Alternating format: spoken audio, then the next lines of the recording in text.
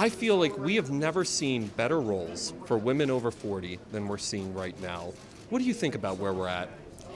Yeah, I think things are getting better for sure. Just that the kinds of roles and the way that women are portrayed and thought about and the stories that are told about them have so much more subtlety now, and we're not just stuck in the stereotypes that we were 50 years ago. So, yeah, I think things are getting better. And of course, it's great. More women filmmakers are coming up, more writers, more directors, more producers, and that makes for more parity.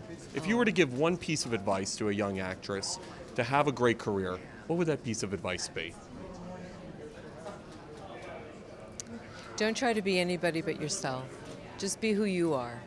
Find what you want to do. Follow your own bliss, and that helps. If you just follow what you love and just be who you are and don't try to be anybody else.